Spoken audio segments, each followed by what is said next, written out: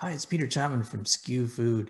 And when you're looking at making your food business successful, one of the opportunities that you have is to work with a distributor.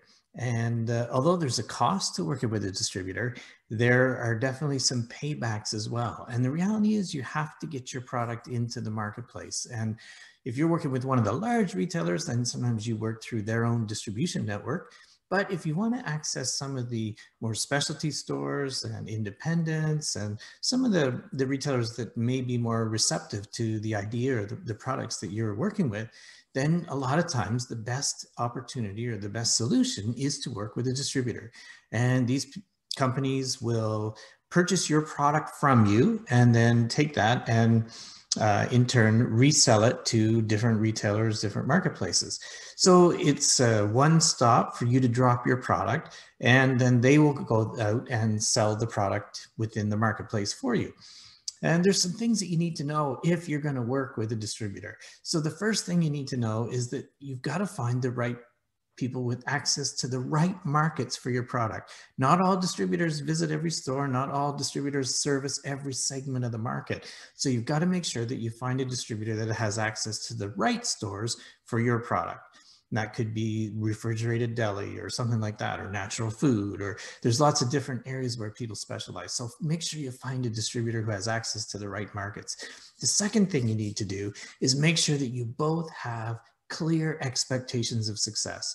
And a lot of times we see these relationships where people say, well, you know, I've got listed with a distributor and they're going to solve all my problems. And that's not their job.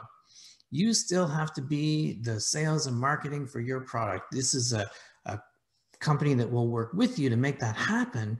But the reality is you need to make sure that you both have similar expectations. So what are the number of cases that are going to sell? What's it going to cost to do all these kind of things? And what is each party going to bring to the table to make this a successful relationship?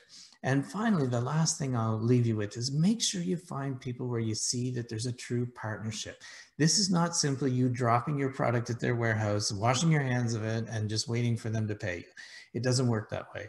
You need to find a relationship where you have that true partnership, where you are both in sync as to how the product should sell and what should be done to make it successful, and then what each one of you are going to do to make that happen.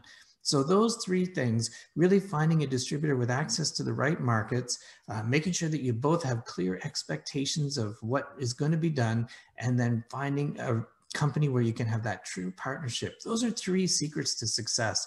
And this week on our SKUFood Recipe for Success presented by FCC, we're going to talk with Anthony Battaglia from Newport Gourmet Foods. And they are a distributor in the GTA, in the Toronto market. And Anthony's going to share some of the different nuances of working with a distributor. We're also going to talk about the cost of doing some of these things too, because there is always a cost to this as well. So we're going to cover all of that in our Recipe for Success presented by FCC. So we'd be really excited if you could join us on October 28th at 2 p.m. Atlantic, 1 p.m. Eastern, where we'll talk about the distributor, and we'll also talk about some of the other costs that you will incur when you're running a successful food business. So we look forward to seeing you then.